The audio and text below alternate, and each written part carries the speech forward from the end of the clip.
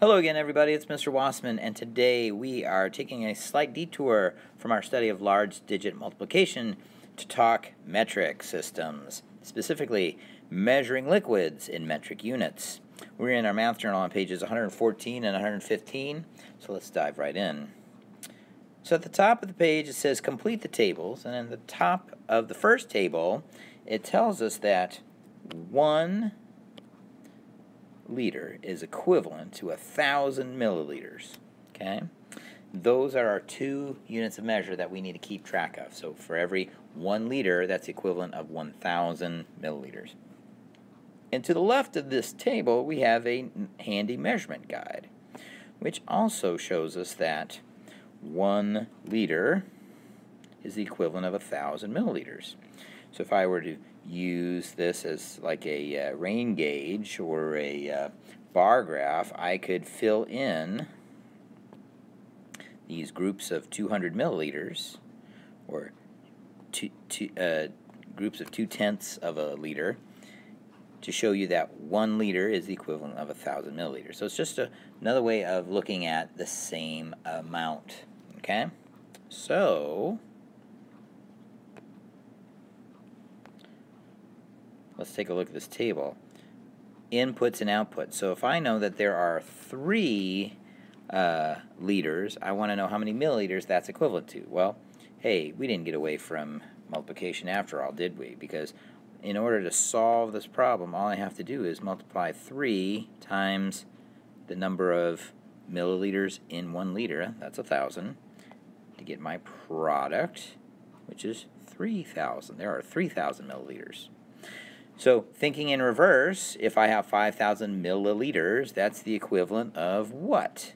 Well, what times 1,000 gives me 5,000? Well, that would be 5. 5 times 1,000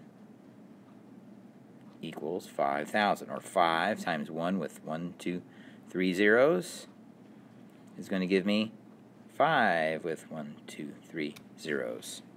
Just like that.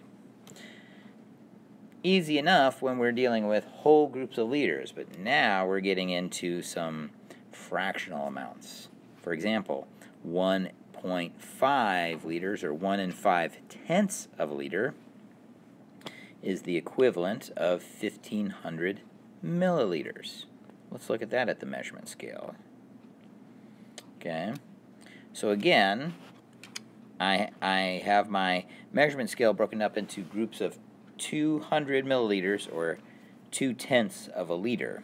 Okay, 1,500 milliliters, or 1.5 liters, would fall right about here. So if I were to mark up and fill in the amounts like so, I would have 1.5 liters, or 1 5/10 liters. 5/10 would be, of course, bigger than 1 4/10 and smaller than 1 6/10, and it would be less than 2 whole liters. Okay, so it's a fractional amount. Sometimes I need to know the fractional amount. Okay, but what are we doing here? Really, all I'm doing is I'm multiplying the number on the left by 1,000, because there are 1,000 milliliters in every liter. But when I multiply a number like 4 4/10, or 4.4, when I multiply those two numbers together by 1,000, what am I really doing? Well, I'm taking that number, 4.4, or 4 4/10, and I'm moving the decimal point over 1, 2, 3 places. Okay? I'll show you again. I'm taking that decimal point and I'm going to move it over 3 places. 1 behind the 4, 2, add a 0, 3, add another 0, and then right in my decimal point. Okay? So 4 4/10 of a liter becomes 4,400 milliliters. Okay? So all I did was I slide the decimal point over 3 places to the right when I multiply by 1,000. Let's look at another problem. 8 and 8/10 of a liter. Okay? So again, I'm just going to write that number down, 8 and 8/10, 8.8. I'm going to move that decimal place over 1, 2, 3 places. So I'm going to have to add 1, 2 zeros behind it. And then suddenly, 8 and 8/10 of a liter becomes 8,800 milliliters. Okay? So if I can keep track of those decimal points, and remember that when I multiply by 1,000, I'm moving whatever my whole number digits are 3 places over, I can convert fractional amounts with liters. Okay? Number 3 asks you to shade in these graduated cylinders to represent the number of liters and then find the milliliters equivalent. Okay? So for example, 3A says shade in 2 and 2/10 liters. So I could do that. I just take in my highlighter app and just color it in all the way past the 2 liter mark right here. Okay. Not the best coloring job, but you get the idea.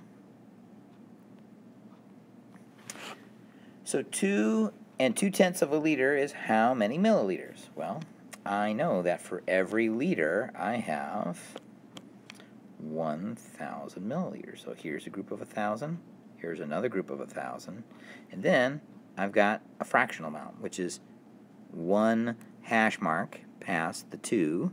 Okay, and if you see that we've divided our liters by 5 sections, or 5 segments, each segment has to be 1/5 of 1,000, or 1/5 of a liter, which would be 200. So then I just add all those amounts together.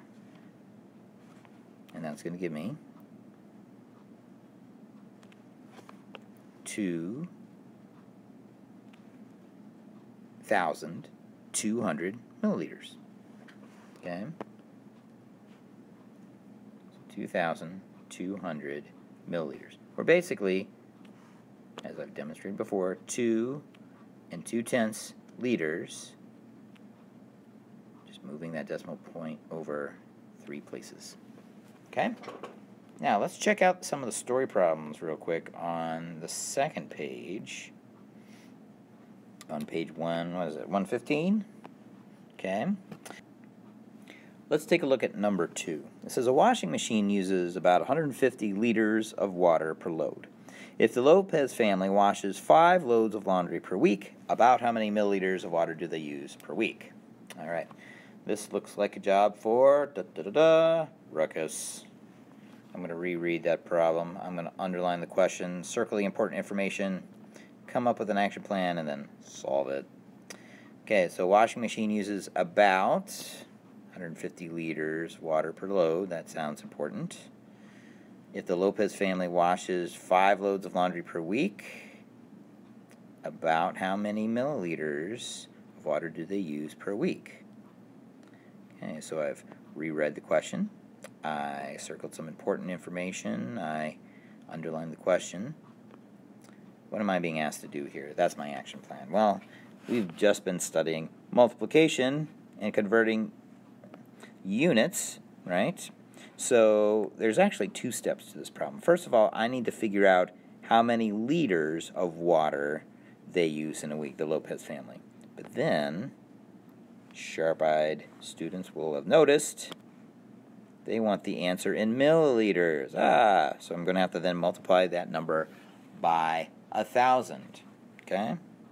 So let's first break down the water usage per week. 150 liters times 5. 150 liters times 5.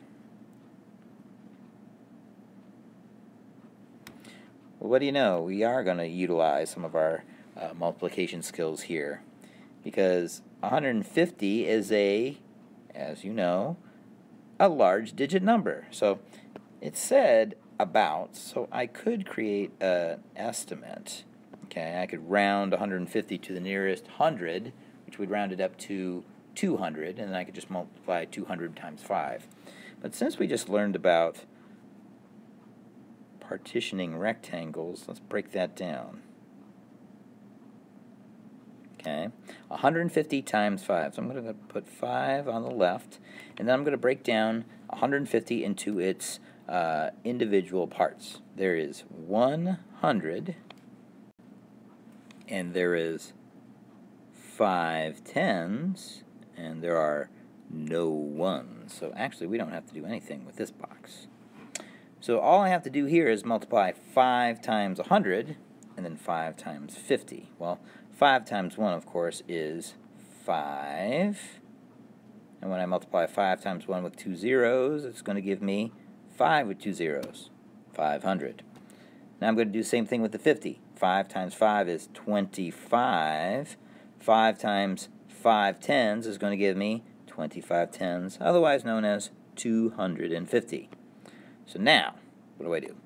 I'm going to take those two partial products, 500 and then 250. I'm going to add them together, and that's going to give me 750. That's 750 liters per week.